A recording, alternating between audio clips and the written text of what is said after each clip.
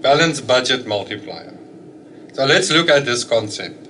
What this concept tells us is if you have an equal increase or equal change in government equals the change in taxation, you will still have some impact on the level of output. In other words, if there's an increase in government spending, which is matched by an increase in taxes, which leaves the budget unchanged, there will be sort of an expansionary impact on the level of output.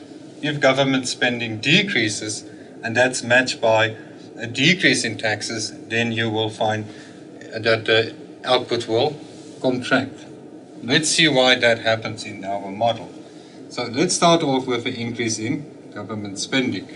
If you increase government spending in the economy, there's an increase in your autonomous spending. It's an injection into the economy. That eventually increases the demand for goods, and that goes and increases the level of output.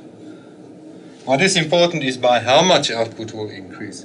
In this case, your output increases with the multiplier times the change in government spending, which is now an increase in government spending.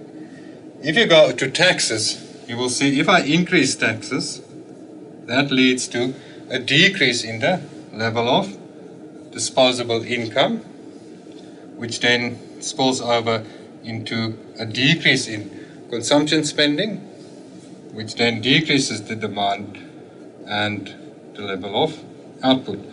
But by how much does the consumption spending decrease? It's not by the same amount as the increase in taxes, because it's determined by C times taxes.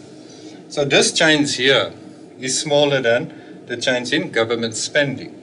In other words, your multiplier will start operating from this level, which then gives you your change in output. So what happens here, what households would have spent is what is taken out of the system and not the whole amount of taxes.